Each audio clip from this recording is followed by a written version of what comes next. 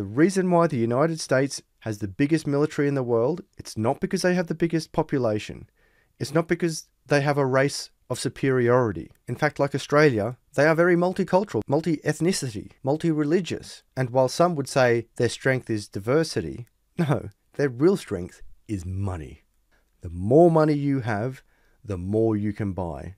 The better equipped your militaries are, the more R&D you can get, the more ordnance you can buy, the more fast jets you can fly, the more super carriers you can build. You take away that money, you can't maintain that military. That is a fact. Conversely, if someone else gets that money, they can build that military. It all trickles down to us now in the crypto land, not because we have anything against the good people of the United States, but because we are a natural competitor to the US dollar. All technologies evolve, except for, as we can see in our lifetime, money.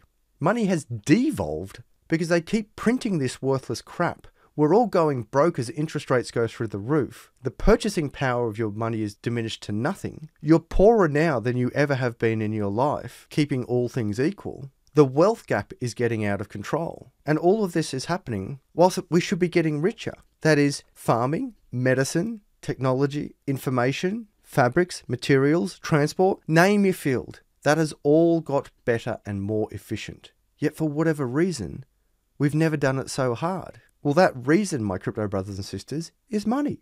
Centralized, corrupt, worthless, unlimited money. Story time with Uncle Adam. I was speaking to an old couple the other day who were really struggling with their money. And I started to talk about inflation. And I was very quickly reminded how far away these people were from understanding money. Most people think inflation is about prices going up.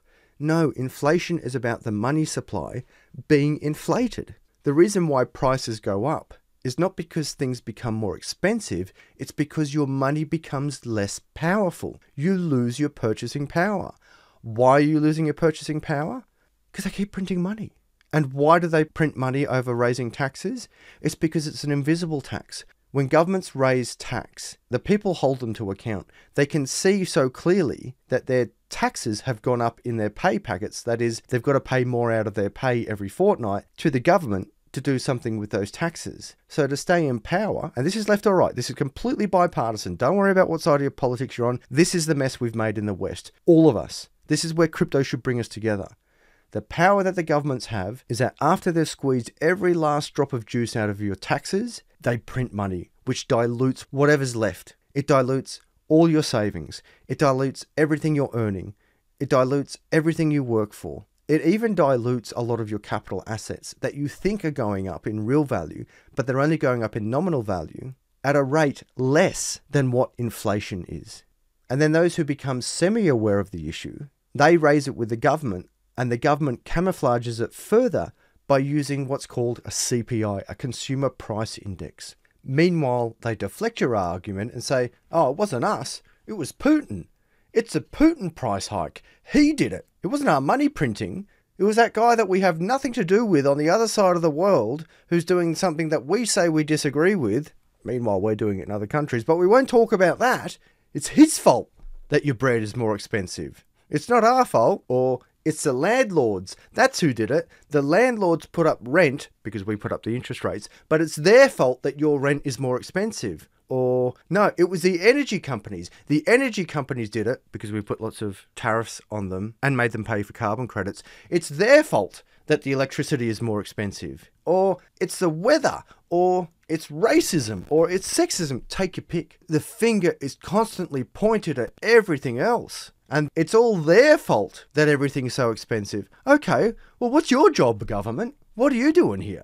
The private sector creates value. You, as an individual, you create value. Governments extract it. That might be mind-boggling, and it's like, well, hang on, you're anti-government. No, I believe governments have a place. I understand that some people don't want any governments. I do want governments. I want military, I want police, I want hospitals, I want schools. But I don't want oppression. And I'm not talking about the fake oppression that we're all disguised with at the moment. I'm talking about business oppression. All you contractors out there, you know exactly what I'm talking about. You're just trying to work and you're constantly bombarded with so much paperwork, so many taxes, so many compliance. Just let me lay bricks.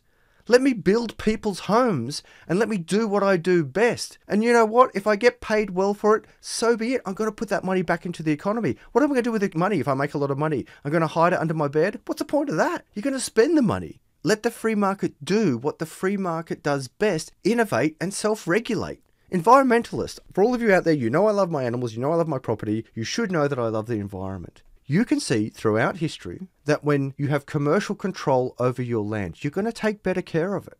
When it's someone else's, you're going to take less care of it.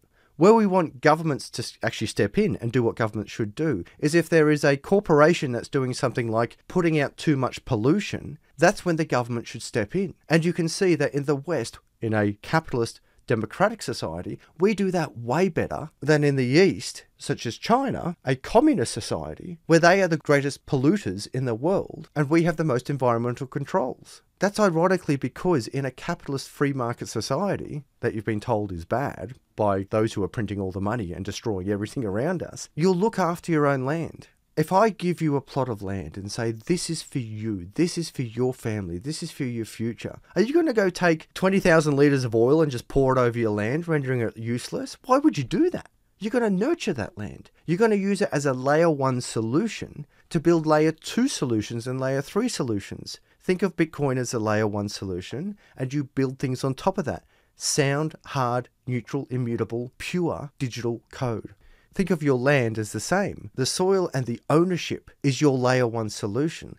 The layer 2 solution might be a farm. It might be a home. It might be a shop. It might be a gym. I don't know. It's up to you.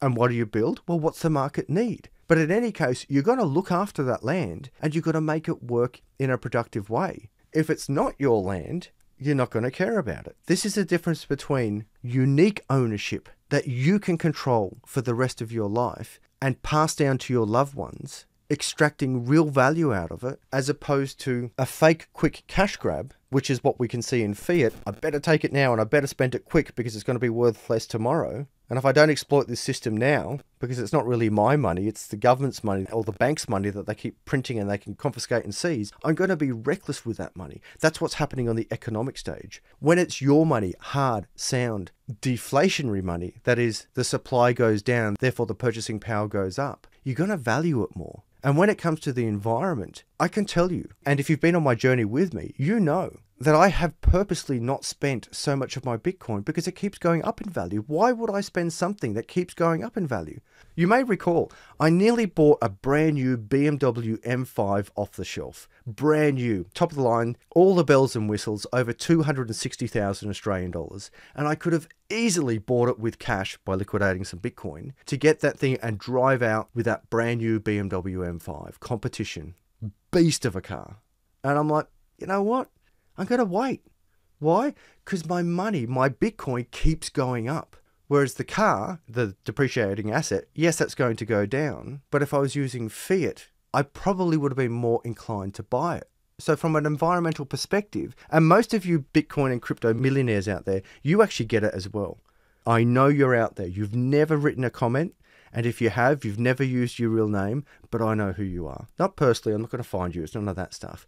I know that you're sitting on millions and millions and millions of dollars. And I know you don't go out buying Louis Vuitton, landfill, man bag crap to say, look at me. What you do is you sit on it, you let it grow, you build upon that, you continue to work, you continue to sacrifice. You've got nothing to prove. You know what that stuff's worth. You know how broken fiat is, and you know what you need to do.